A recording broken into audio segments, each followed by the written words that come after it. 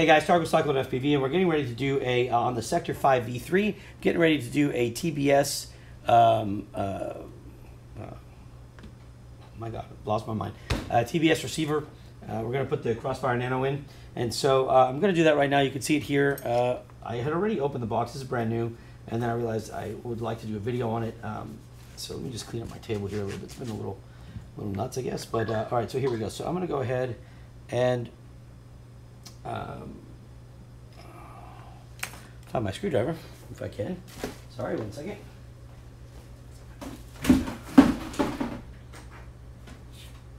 Screwdriver and my coffee. So here we go, coffee and screwdriver. All right, so I'm going to go ahead and take these out, and I'm going to tell you right now ahead of time that there are a few things on here that I'm going to try to not complain about, but I will tell you right now that some of the things that I did find a problem with is, and it's not a big deal, I guess, but it's the way that this thing is done, where it's mounted on 3D printed material. I'm not really a fan of that, and I'm not sure why HGLRC did that, but you know, I've got to be honest here.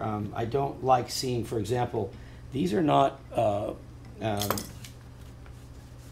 let me clean that up. So these don't go all the way through, right? You're not fastening the carbon fiber to the stand. You're actually fastening it to the 3D material, and then from there you're fastening it to the stand. I don't like that kind of a connection. In the front, it's even more like that, because you're going, the top and the bottom both are 3D printed material, so you're fastening through that, which to me is, it's just not solid. There's a little bit of flex in there that I don't like to see, and you know, it does give me a little bit of concern, but it's not the end of the world. I'm just making it clear that I would have rather seen, like here, you can see here on the XT60, for example. Let me pull this off. You see on the XT60, they've stopped the print short, so it's not able to go. It's not able to go all the way through. Now, I assume this might be to stop it from being able to slide up and down, but honestly, if you just made it tighter, it wouldn't, and it's not really going to move anyway. And even if it did move, it wouldn't be detrimental to the build. So the entire thing has just kind of got me off a little bit as to this. I don't like the way when you fasten it, you can literally keep cranking the screw, and all you're going to do is just flattening out the 3D print. I like the screw. I like to be solid, more solid. But all right. So, anyways, this is here for the purpose of getting a TBS Crossfire installed. So I'm going to go ahead and do that right now. And let me find my razor blade so I can put this open. Take the GPS off there, which we need to do. Where the heck did my razor blade go? Well, don't know, so I'll just use scissors, I guess. All right.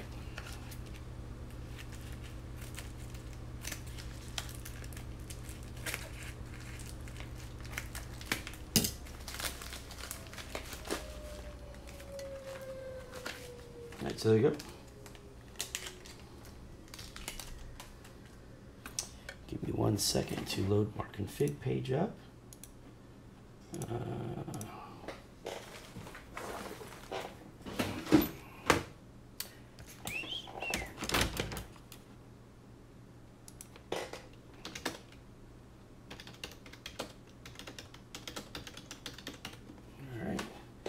I'll have to put this on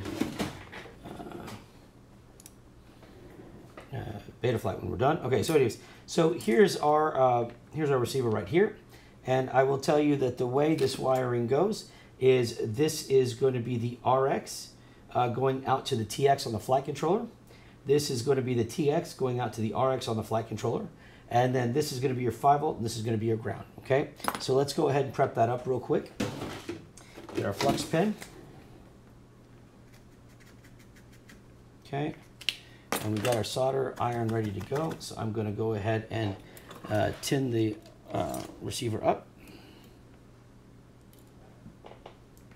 And again, starting from top to bottom, it's the TX, the RX on the receiver is the top one, and that's going to go to the TX on the UART1. And then the TX, the second pin is the TX on the receiver, is going to go to the RX on UART1. Okay, so we're going to go ahead and get that ready.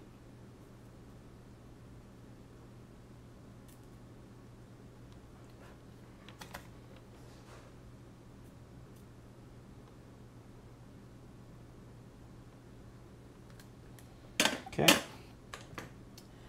there we go. Clean that off there a little bit. All right. So now we're going to use the existing wire that HGLRC has provided, And so this is the GPS wire here, and this is going to be the receiver wire. You can see they've already used R1, and that's going to be their input here. So what we're going to do is we're just going to add the white wire. Okay, now we're going to put that as for the TX1. So let me just, if I can, oh, my fat fingers can't open these bags, I guess. So let me just kind of cut around that, open it up, and we're going to have some heat shrink in here as well. And I do like the heat shrink TBS uses. It's super quick, and it's I don't know if it's a 4-to-1 heat shrink or what, but it's definitely top notch there. All right, so let's go ahead and prep the board now. So we're going to go ahead and come over here to TX on UART1, and we are going to put a little bit of solder on there so we can tin that up.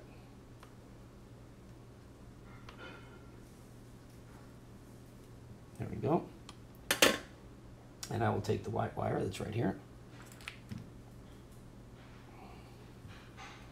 and solder that right there. All right, now that that's done, we now have the 4 wires that we need. Okay, and remember the TX from the board, which is the white wire, is going to go to the RX on the receiver, which is the first hole, and then second, and then third and fourth. Okay, so I'm going to now go ahead and cut all these wires to match in length. All right, so let me do that real quick.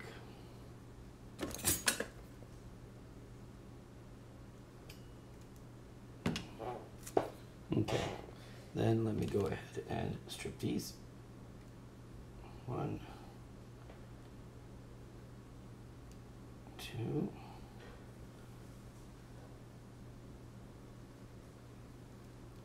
3, and 4. Okay. With that said, let's do the following here.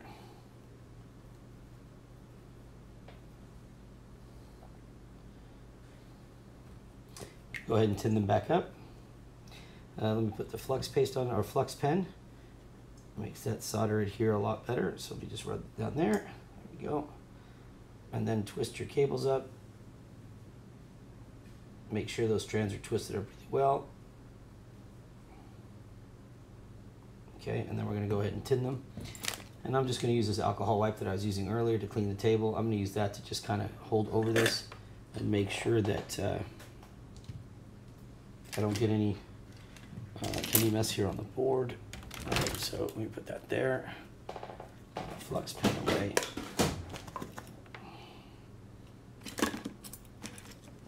We'll get the solder that we had. All right, so as a matter of fact, I think I'm gonna get my goggles here because I can't get on me these cruddy eyes. So let me just get goggles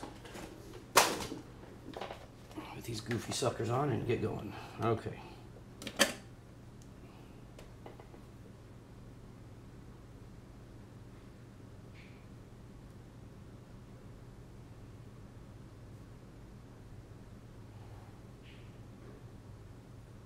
Okay, there we go. All right, give me 1 second. That's the lunch call. Lunch is ready, so I got to get going here in just a minute. Okay, so you can now take the heat shrink. Okay, cut that about like that. It's good. Okay, get these 2 things out of the way. Let's get that open.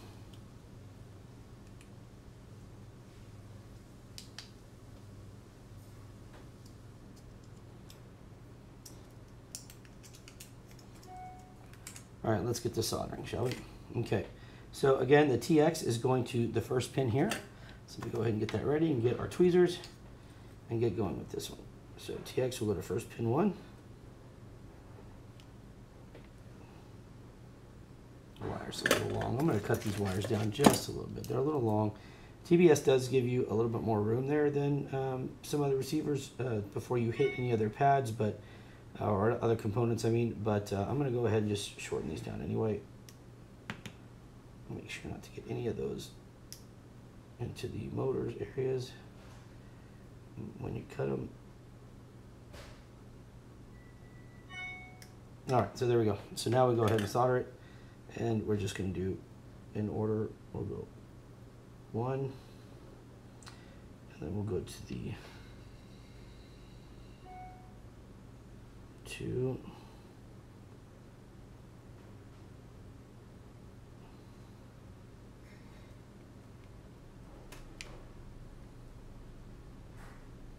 Three and 4. And there you have it. It's all done. Everything looks good. So at that point, all we have to do now, let me just verify. Everything else is good. Yep, everything else is good. Now we're just going to bring the heat shrink down. Okay. Cover it like this. I'm going to line this up a little bit. Make sure we get these wires twisted up pretty good at least. Just like that. Okay. And now I'm just going to heat shrink that. Heat that up. Soldering is finished. I'll turn the iron off. I need to change the temperature here. I had this up to do soldering earlier, so removing a chip off there, doing a MOSFET replacement. So I gotta lower the heat. There we go. Let's just do this real quick. See how quick that does? I mean, that's awesome heat shrink. That's how you can tell the good quality heat shrink from the crappy stuff. So this is really good quality heat shrink. Shrinks real quick. And you can save that extra piece, you know, when you cut it. Okay, so there's that. Now I will disconnect the VTX so we can make sure this lights up without interrupting our video feed.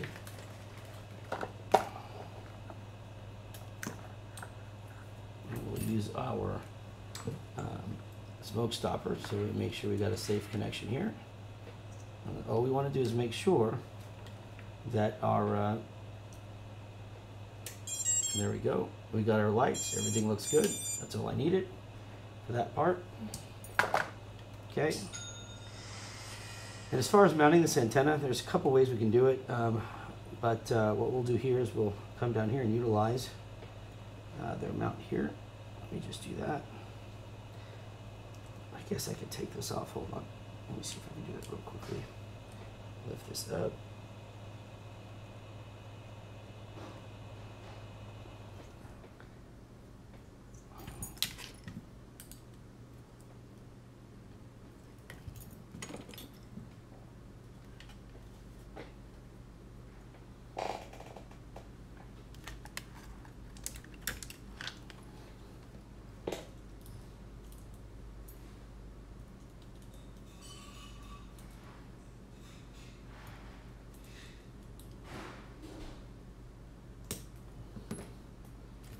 Disconnect that MMCX real quickly so it doesn't get damaged. We'll take the antenna.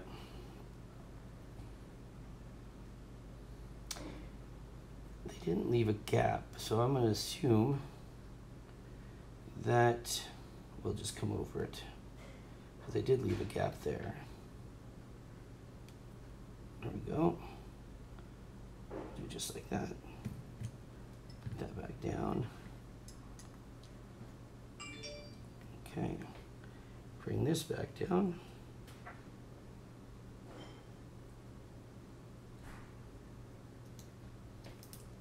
Make sure to put our MMCX back in. There we go. Bring that to the bottom there. And then as far as the receiver goes, I'm just going to put it on the top plate for right now, underneath the top plate right here. Or actually, you know what? I may just leave it. I need to put that wire back on 1 second. Let me do that real quickly. And then you can see that that wire there, I need to fasten that back down. Let me get this soldering iron on. And then what we'll do is I'll leave it here and allow the customer to kind of move it. He may want to put it in a specific area. Let me make sure this gets back on there properly.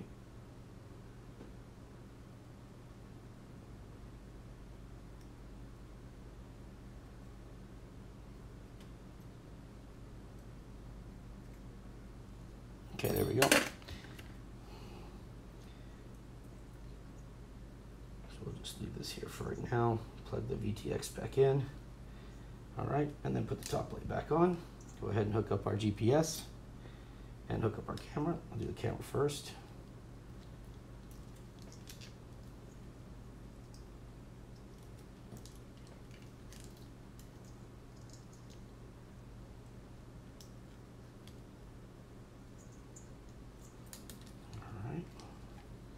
Get that to go under the XT60 cables. Place this back down. Bring this around for the GPS. Tuck everything in for now. and leave that part for the customer to decide how he'd like to do it. And we're just going to close this up. All right, so let me get going with that.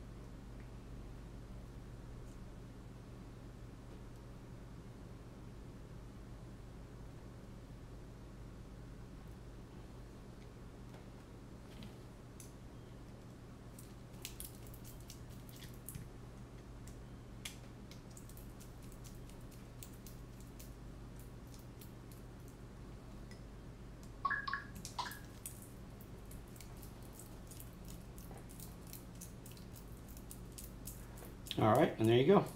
So everything's closed up now, tightened down, and we have everything set back up. So we're good to go. So when the customer gets it, he can put the TBS, if he wants to put the receiver in a specific spot, but everything else is back to normal. We've got our GPS back up, everything's screwed down, everything's set up normal, okay? So there you go, guys. That's how you do that. Hope that helps. If you guys are looking to do that, if you have any questions, you can always join our Facebook group at facebook.com/groups/Cyclone FPV. And then please, as always, follow us on our Facebook page, and please subscribe to our YouTube channel. All your support is greatly appreciated. Other than that, God bless, be safe. Spend time with your family, guys. You never know how much time you have left, so please make the most of it. Trust me, things I'm finding out this week, you need to go back and make sure to hug everybody you love and just tell them, hey, what's up? All right, guys, other than that, safe flying. We'll talk to you soon. Peace.